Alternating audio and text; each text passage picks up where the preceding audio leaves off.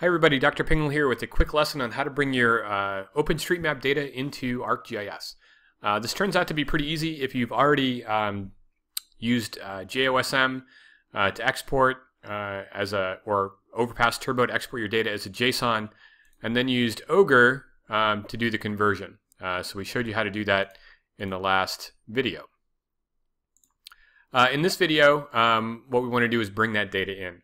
So if you've already done the conversion, it's literally drag and drop. We have a shapefile that we've made. In this case, these were hotels around the Chicago area. We've converted it using Ogre to a shapefile, and that shapefile is like any other shapefile. You should be able to load it up and bring it in straight away.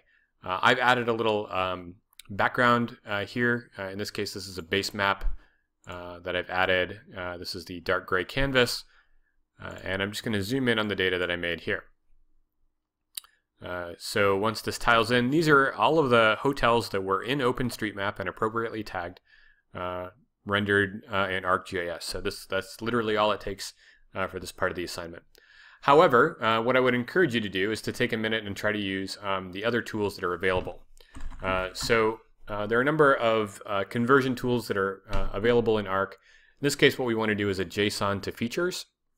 We're going to use our input JSON file as hotels2.json. This is the good one that we got off of Overpass Turbo.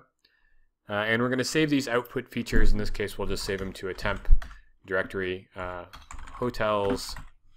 In fact, what we'll do is we'll go to the desktop, and we're going to create a new folder. And we'll put them in here.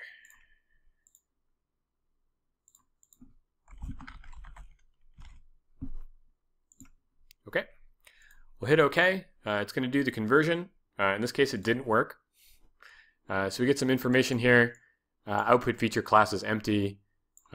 This is not particularly surprising. One of the reasons why I prefer using Ogre to some of the tools is that a lot of the tools that you're using here may not work. So in this case, let's go back and take a look at the data that we got from Overpass.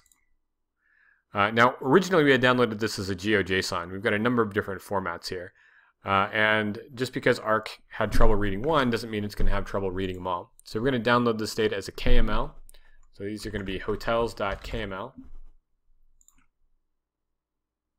So those are already in. In this case, we're going to use a KML-based tool. So from KML, our input KML is going to be the hotels.kml that we just downloaded. We're going to save this again to the desktop.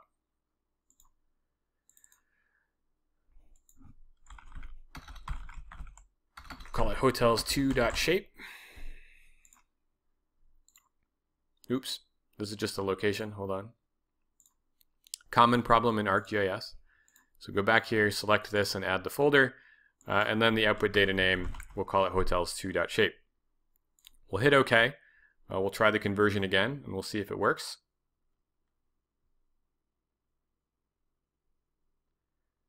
So usually these don't take too long. We had much better luck with the KML conversion tool. You can see that we're getting these nice, lovely push pins as markers. You can customize those to look like whatever you want. But you can also see that the titles have read in correctly. So we've got Hampton Inns and Holiday Inns and so on.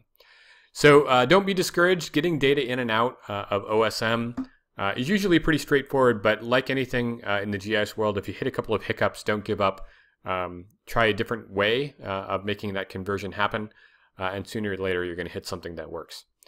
With that, we'll wrap things up for this lesson. Thanks for listening, and we'll catch you next time.